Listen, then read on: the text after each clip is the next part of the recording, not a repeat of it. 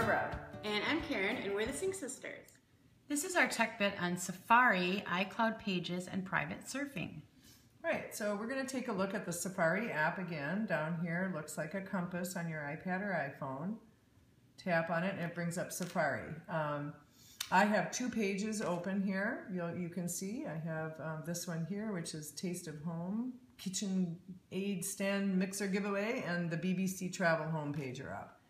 We're going to take a look at this icon over here. It looks like two squares offset from each other. I'm going to go ahead and I'm going to tap on that. And this is called iCloud Pages. This is a really exciting feature of iOS 8 and Apple's ecosystem. If you have this turned on in your settings for iCloud, you can connect up with other devices that you have. This is showing, first of all, the two windows that are open on this Mac. There would be more here, or on this device, which is an iPad, are showing here.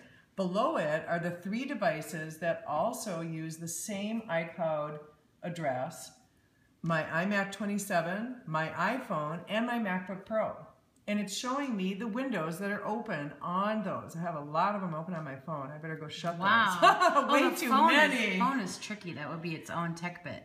Yeah, the phone is trickier. Yep. So it's really nice though, because if you've started something and you're out and about and you're like, oh shoot, what was that thing I was looking at that on my MacBook, and you can tap and bada bing, it'll take you right to that website.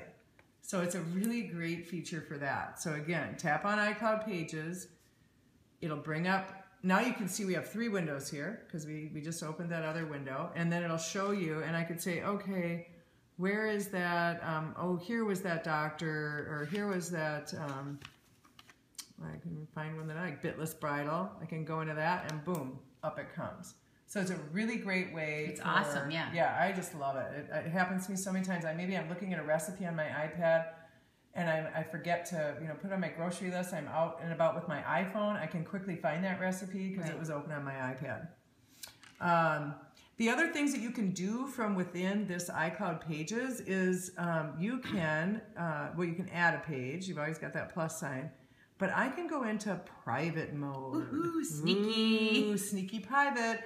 And what private mode is it will not show up anywhere. It won't show up in iCloud Pages. It won't show up in history. So if you're searching for a present for somebody, you might want to do it that way. Yeah. You're being very PC about your private surfing. There could be other reasons, but we won't go into that. And you notice that the bar turned gray, or kind of a blackish color. So we know that really secret. Really top secret. So I'm going to go back in, I'm going to turn private off and go back out, and you're going to see it's white.